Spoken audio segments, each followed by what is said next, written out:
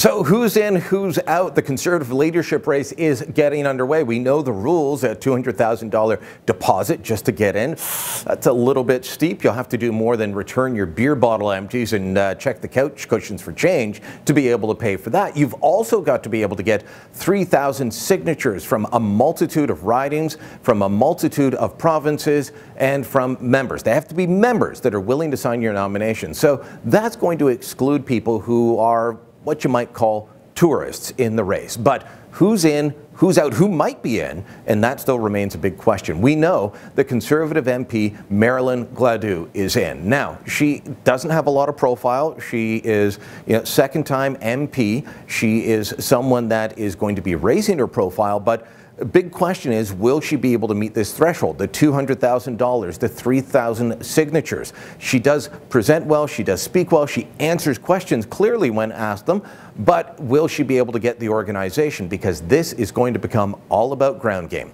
Speaking of that, we know that Erin O'Toole and Pierre Poilievre are both in. These are two former Harper-era cabinet ministers. Now, Erin O'Toole ran last time. He came third in the Conservative leadership race. You remember it went Andrew Scheer, Maxime Bernier, Erin O'Toole. So he is a natural to go in, ramp up the organization from before, but some people that were backing him last time, such as Jenny Byrne, are now backing Pierre Poilievre, who has his own way of going about this leadership.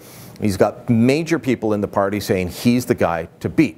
What are the options for the two of them? Well, O'Toole's going to try and portray himself as more of the centrist candidate within the party, and Pierre Poilievre is trying to portray himself as the only true blue conservative on all levels. That could alienate some voters, but that's going to be his pitch to win the leadership. But now to the unknown factors.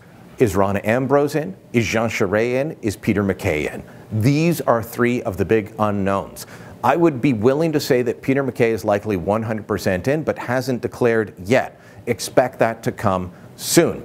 He used to head up the Progressive Conservative Party before it merged with the Canadian Alliance. He was top cabinet minister for Stephen Harper for close to a decade. So this guy carries heft within the party. Then becomes the question, what about Rona Ambrose? She's the one that people keep saying, if she's in, I'll back them. You know, everyone loves to do their mother test. What does my ma say? Well, my ma says she would back Rona Ambrose. Classic swing voter, willing to get behind her. A lot of people would switch for that.